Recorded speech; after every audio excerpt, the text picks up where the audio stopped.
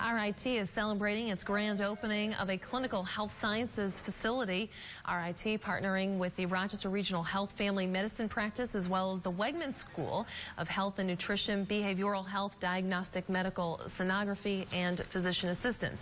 The Family Medicine Practice is the first established physician's office on a college campus. This is a remarkable marriage here between the regional health care and RIT, and it's such a wonderful idea that I hope we'll see more of. The new facility will provide primary and walk-in care for RIT faculty, staff, and dependents, as well as people in the community. It will also house a laboratory blood draw station. Coming up, a Rochester man